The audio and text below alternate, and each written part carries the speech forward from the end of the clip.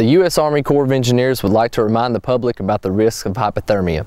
Hypothermia sets in 25 times faster when surrounded by cold water than cold air of the same temperature. Wearing a life jacket, especially during the winter months, will greatly increase your chances of survival if you end up in the water, since a life jacket acts as a jacket, trapping body heat against your core. If you were to fall in the water and need to wait for rescue, the heat escape lessening posture, or huddle position, will help trap radiating heat.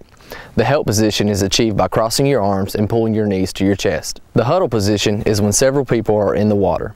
Everyone can huddle together to share body heat. Remember to wear your life jacket no matter the season. A life jacket worn, nobody mourns.